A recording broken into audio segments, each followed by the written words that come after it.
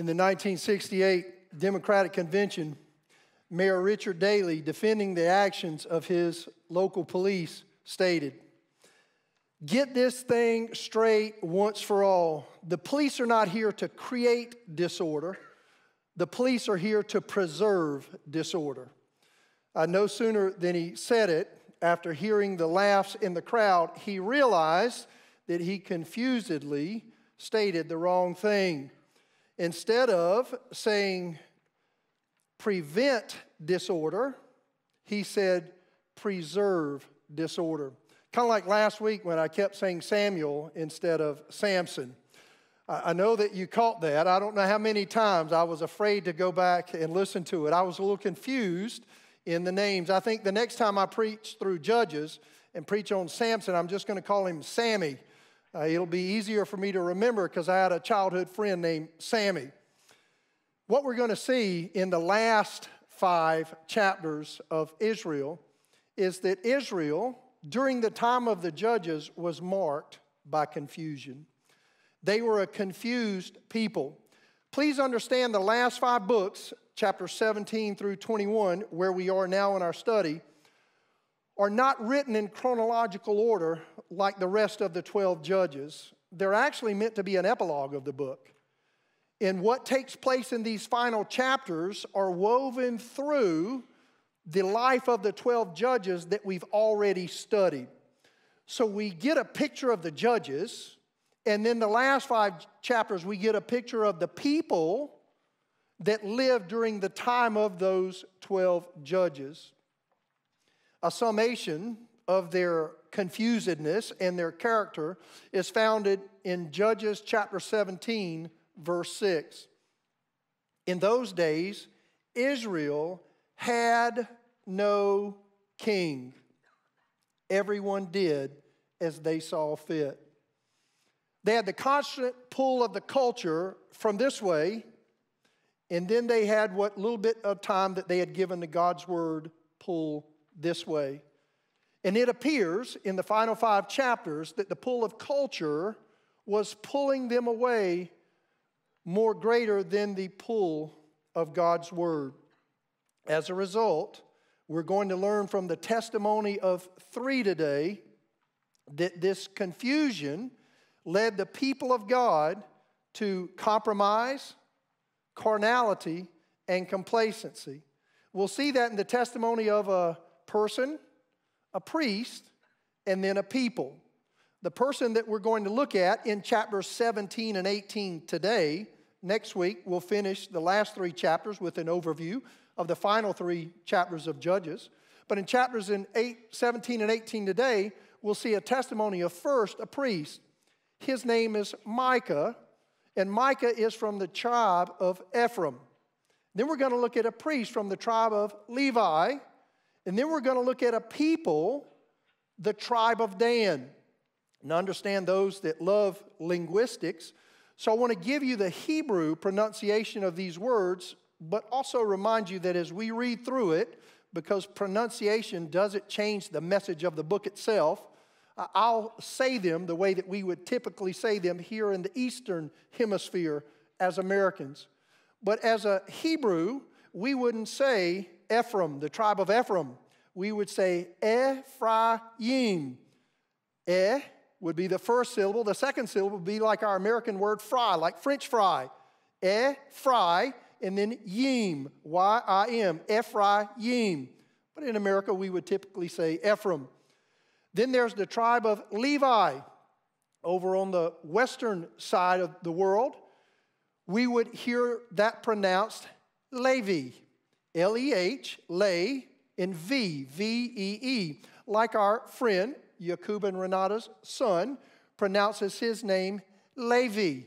In America, we would typically say that Levi. And then there's the tribe of Dan. Looks pretty easy to pronounce, but if we're speaking as a Hebrew would speak, the letter A, as it sounds in Dan, is not in their alphabet. Like Dan, Can, or Ran, they would use the letter A like in father, the sound in father. It'd be more of an ah sound, so it would be Don instead of Dan. So if you enjoy the study of linguistics, it would be Ephraim, it would be Levi, and it would be Don. Today, I'll speak as an American in an American context. We'll call it Ephraim, Levi, and Dan. There is one more word in the text that we pronounce a little differently than the Hebrew, and that is the city of Laish. Laish, in Hebrew is Laish. We typically would say it Laish, but it would be Laish from the Hebrew culture. Now, before we dive into the text and look at the testimony of a person, a priest, and a people who were living in a state of confusion which drives them to compromise, carnality, and complacency, let's go to the Lord in a word of prayer. Father, thank you for your word and the testimonies that we see in them. I pray that we would learn from these testimonies and that we would not get bogged down in the land of confusion like Israel was at this time, and that we would move away from compromise to conviction, and from carnality to character, and from complacency to consistency, and that we would live our lives in the power of the Holy Spirit for your sake and your glory. Speak to us now and change us, we pray, in Jesus' name. Amen.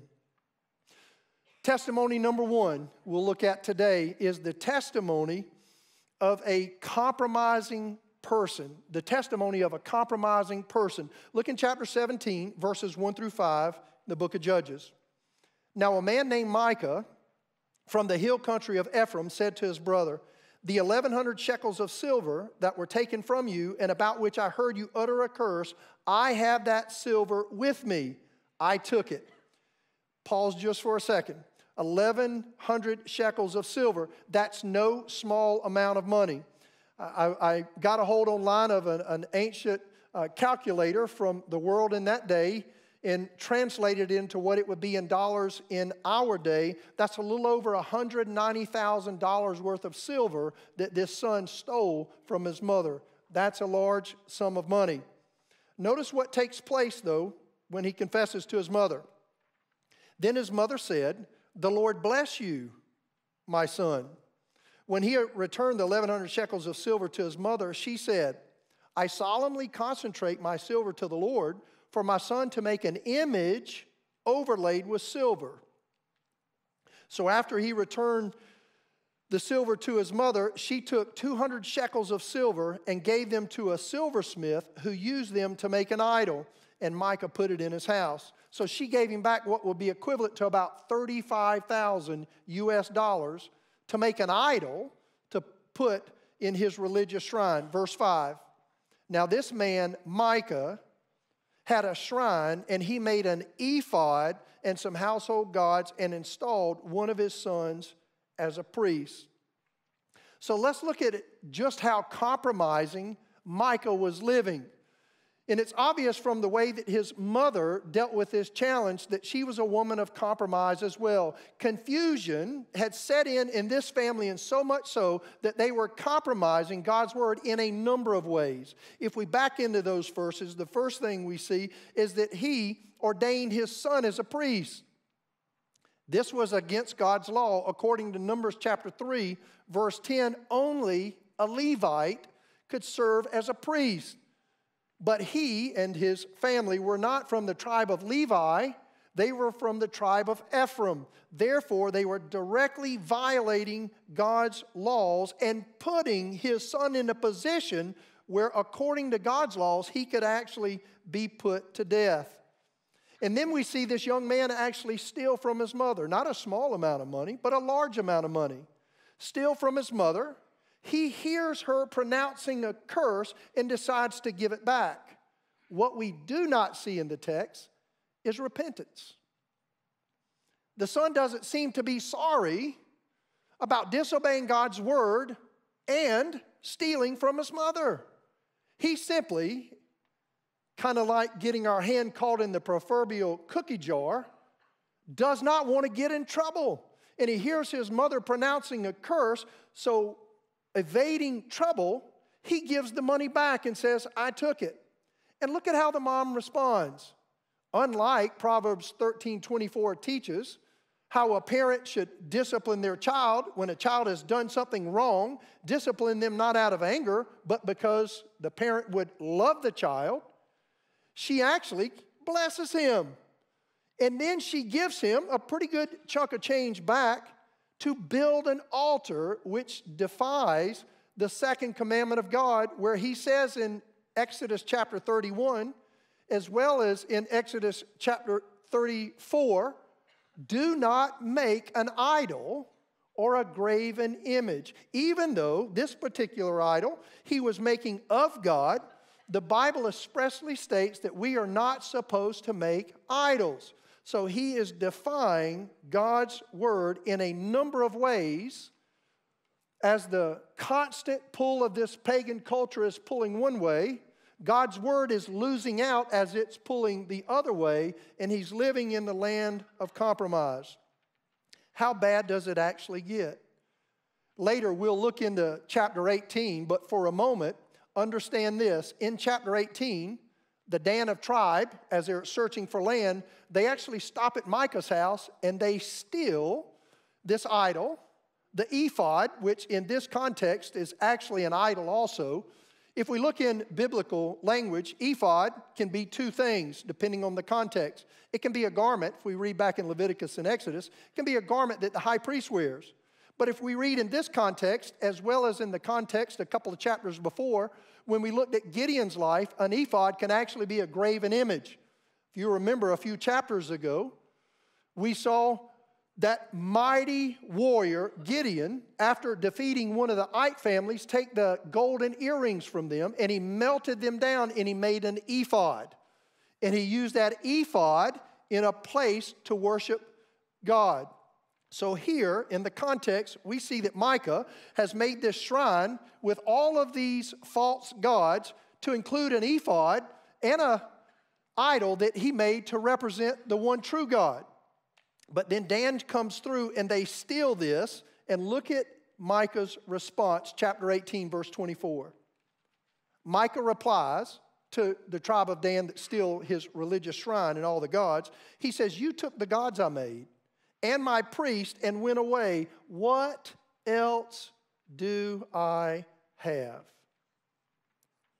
Here we see that Micah's confusion led to compromise after compromise after compromise, which ultimately leads him spiritually bankrupt. As he's living according to the pattern of the culture, rather than the prescribed word of God, he finds himself spiritually bankrupt. It's unlikely that you and I would ever build an idol, that we would carve out a graven image, either from melted silver or gold or from wood, and that we would put it in a place of our house and we would pray to it. But don't we at times make goals for our life that are devoid of God? At times, don't we give our attention, our energies, our resources, our time, don't we give those things to people and things other than God himself? The Bible would clearly teach if God is not preeminent in our life, whatever is in place of God is actually an idol, and that we're compromising in what the Bible refers to as idolatry. Remember, Israel lived as if they had no king. We have a king. His name is Jesus, and we should live in light of his word. If we don't, like Micah, we'll find ourselves helpless and we'll find ourselves hopeless. Testimony number 2, we see the testimony of a carnal priest. First we see Micah, who is a compromising person. Now we see a carnal priest. Look in verses 7 through 13 in Judges 17. As the story continues, it says, a young Levite from Bethlehem in Judah, who had been living within the clan of Judah, left town in search of some other place to stay. On his way, he came to Micah's house in the hill country of Ephraim. Micah asked him, where are you from? I'm a Levite from Bethlehem in Judah, he said. and I'm looking for a place to stay." Then Micah said to him, "Live with me and be my father and priest, and I'll give you 10 shekels of silver a year, your clothes and your food." So the Levite agreed to live with him, and the young man became like one of his sons.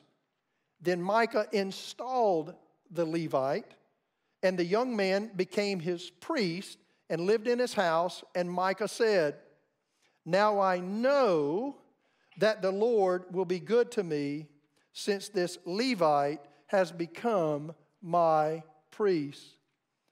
So in these verses, we continue to see how confused Micah is as he compromises and installs a priest in his home away from Shiloh, where the temple of God was and the priesthood was called to live.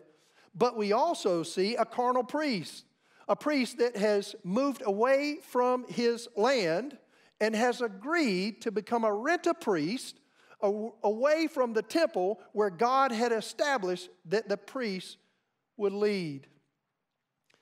Take notice that the young Levite from the tribe of Levi is likely a priest. What I mean by that is he is from the tribe of Levi, which means being a priest is in his genes. Levi, genes.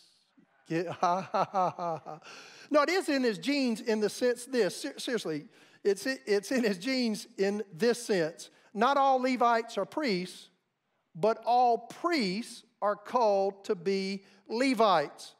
And all priests are to serve in Bethlehem at the tabernacle in this period of time where it was located in Shiloh. According to Deuteronomy chapter 12, verse 14, God made it abundantly clear that there would only be one place of worship for all of Israel, and that they were to gather in Shiloh, and there the Levitical priests would lead that worship.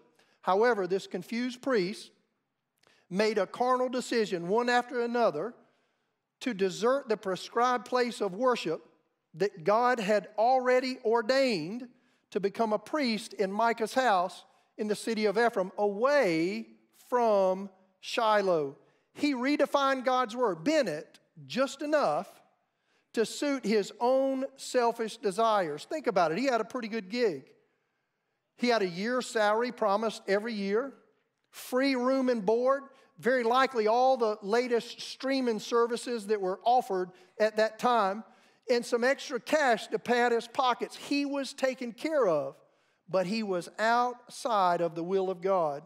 Bent the word just enough to suit his own personal desires.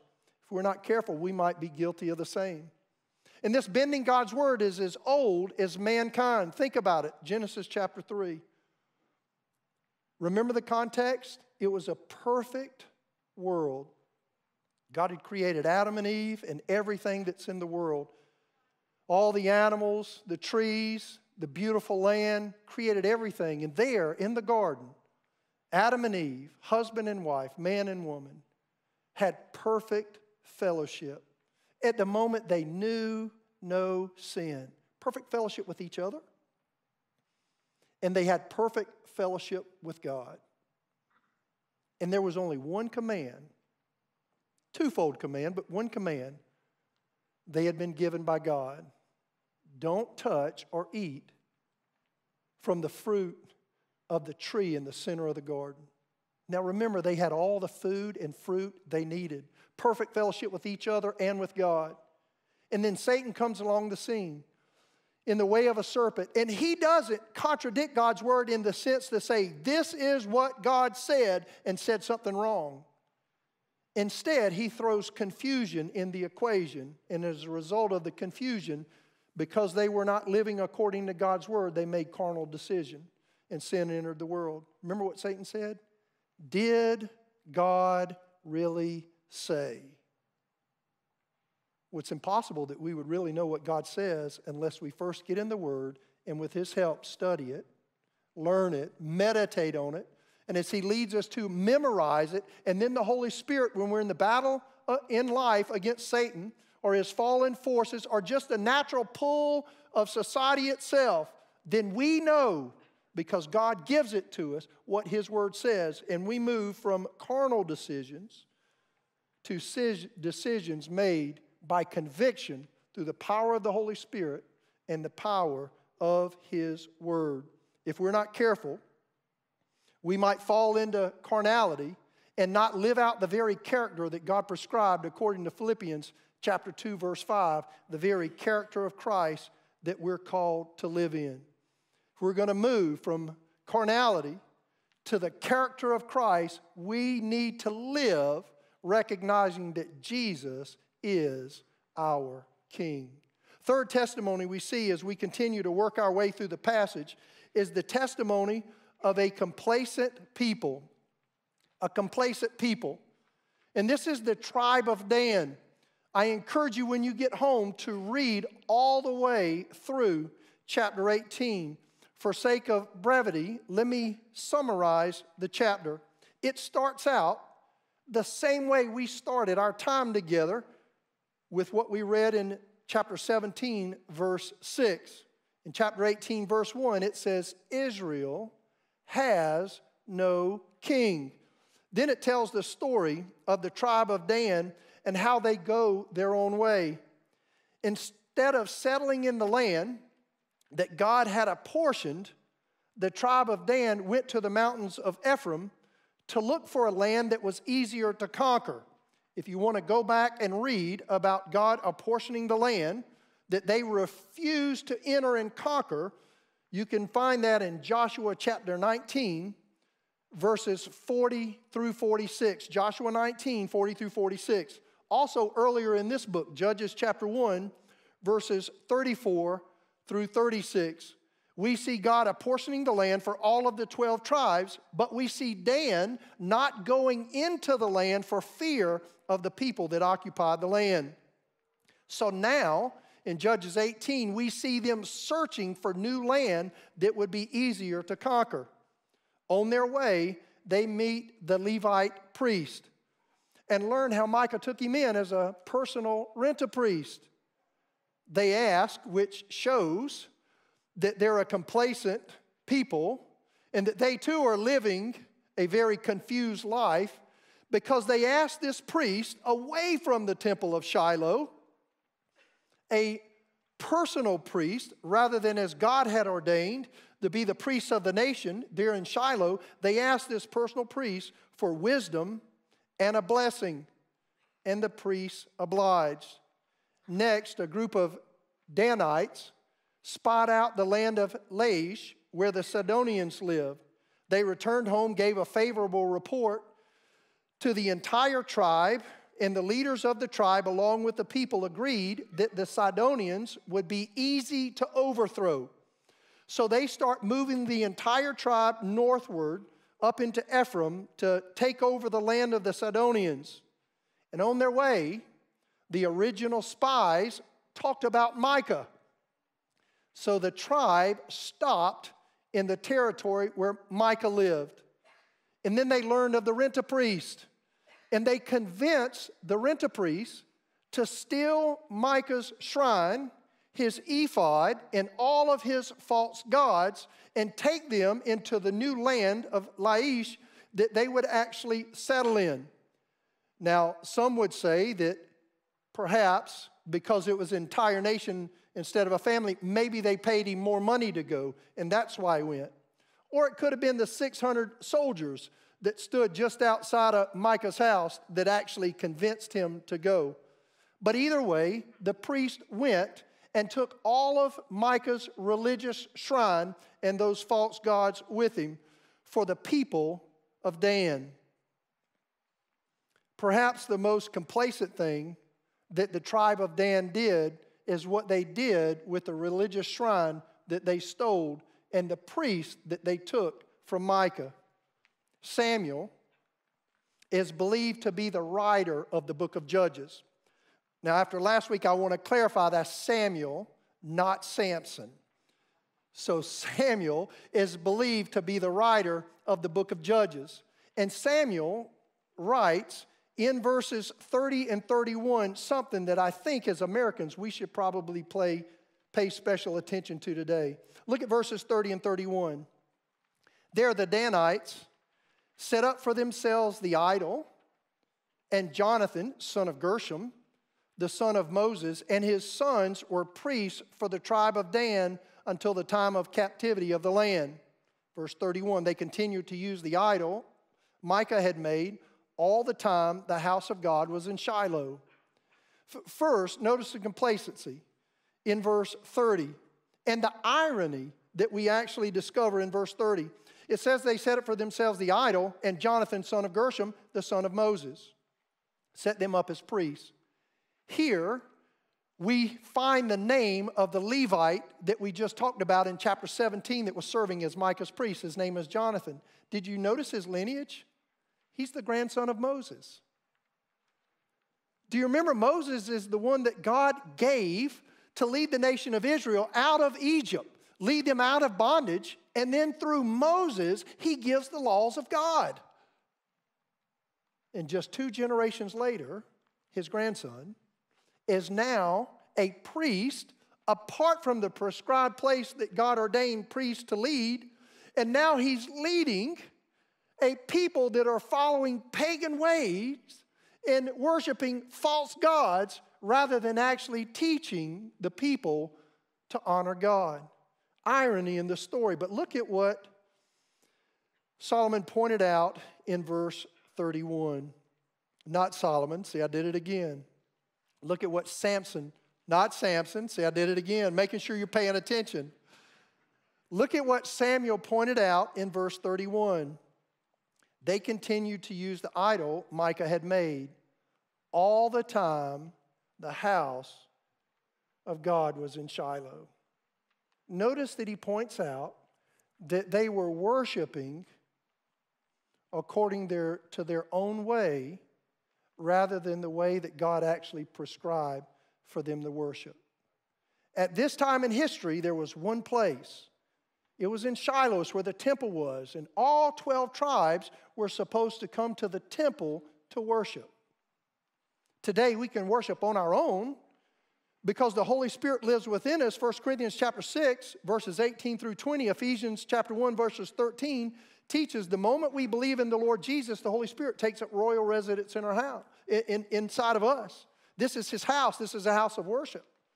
But we still have, according to the New Testament, a prescribed place and a prescribed pattern that on the first day of the week we would gather and we would worship in what's called the local church. All through the New Testament, we read that the local church is to be a place that we're to be committed to. Not a building, but a people. And the people are to get together and gather. The God-inspired author in Hebrews 10:25 wrote it this way: do not give up meeting together as some are in the habit of doing, but encourage one another all the more as you see the day approaching. It's indicative from that passage that the closer we get to the return of Jesus, the more people will become complacent in their life and need to be reminded that we're called by God to get together regularly, to worship him, and to encourage each other. Going to church each week is not a punishment, it's a privilege because God designed us in a way that we need each other. Ecclesiastes chapter 4 verses 9 and 10 says it this way: 2 are better than 1 because they have good return for their labor. If either of them falls down, the other can help one up. But pity anyone who falls and has no one to help them up. The gifts that you bring, the resources that you have, the smile on your face, the handshake, the hug that you bring to church with you every week just might be what somebody else needs to help them in their journey with Jesus. All of us have a ministry. And as we honor the Lord, he calls us to do it in the context of a local church. The nation of Israel at this time lived without a king, and they went their own way. Today, we really have no excuse because we have a king. His name is Jesus. We don't have to live in the land of confusion because our king has given us his word. We can move from confusion to clarity. And as God gives us clarity, we can move from compromise to conviction. We can move from carnality to character. And we can move from complacency to consistency because His grace is enough. Let's pray together. God, thank you for your amazing grace, the grace that saves and the grace that sustains. I pray daily we would submit to the King, humble ourselves before you, and receive the very power of the Holy Spirit for each day, lest we live in the land of confusion.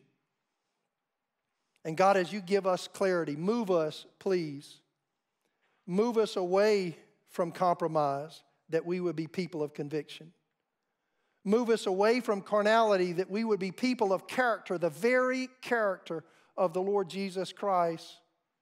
And move us away from complacency, that we might consistently live like Jesus.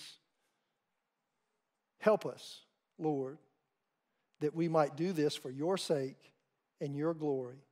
In Jesus' name, amen.